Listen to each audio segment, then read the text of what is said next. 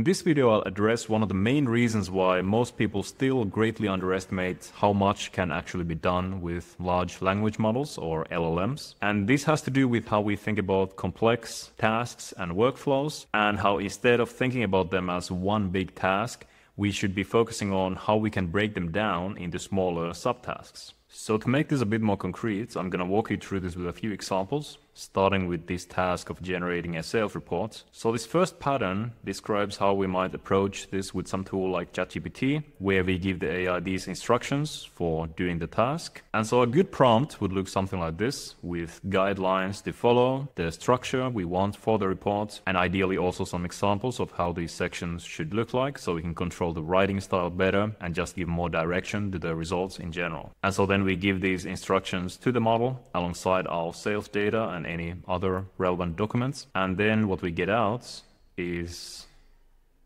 garbage.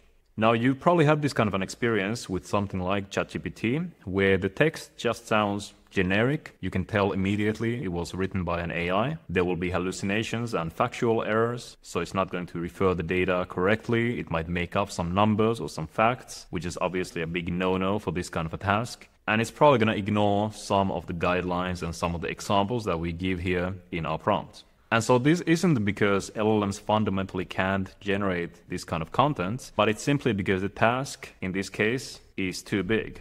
There's too much data, too many instructions, too many different things the LLM needs to generate at once. And when that's the case, you simply tend to see a lot more issues like hallucinations and generic language. And because most people's experience with LLMs is still limited to just ChatGPT and similar tools, that's when they conclude that LLMs just can't help with these kinds of tasks. But to show you a counterexample of the same task, except here we are breaking down the big task and treating each section of the report as a separate subtask. Generating the executive summary is one task, the section about our KPIs is another task, and then we have our category and regional sales. And let's say that our business offers some services as well as some physical products, in which case we might want to analyze our service sales slightly differently than our product sales, so we can break down this subtask even further. And then what this allows us to do is that we can write specific prompts for each individual task. And that means that for the executive summary, instead of having these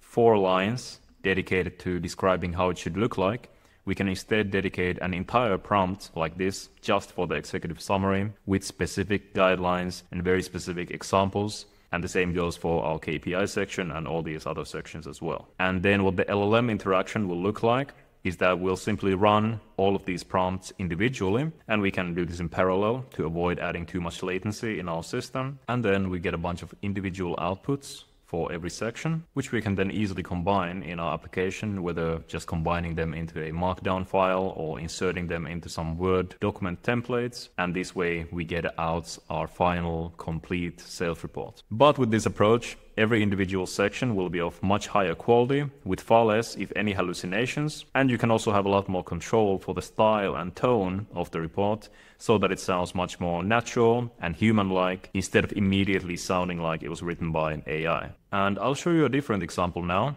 And this one is about processing long, complex RFPs, so requests for proposals.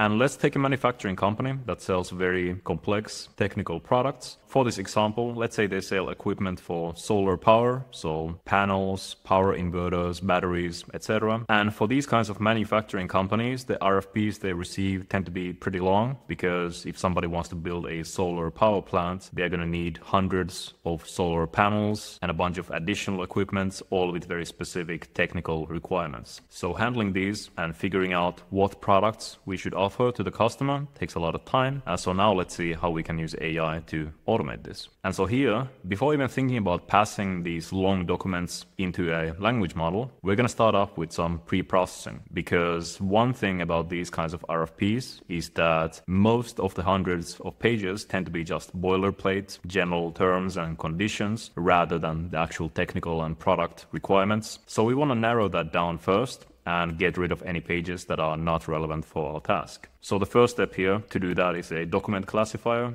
just using traditional machine learning to classify which pages are boilerplates and which pages contain actual technical details. So this way we can narrow down from hundreds of pages to maybe just some dozens, which is already very helpful because, as I mentioned before, the less material and the more specific material we give the language model, the better quality outputs we tend to get. But we won't stop there, and we are also going to split these pages further down into smaller chunks, sections, and tables. And then we're going to start using a language model to route these sections based on product category. So we'll separate these sections and tables into those that are about solar panels, those that are about power inverters, which is another key component in solar power, and then let's say mounts and other hardware. And the reason we do this is that obviously the requirements for all these things are going to be very different. Panels will have power outputs and temperature ranges. Inverters will have power capacity. Mounts will have angles and load capacity. So it makes sense that in order to extract these requirements with a language model, we are probably going to want to have different prompts for all these different types of products. And so that's exactly what we'll do next, is that we'll run all these sections through a language model again, using the appropriate extraction prompt to gather all the requirements in the RFP and combine them into a full list of products and specifications that the customer needs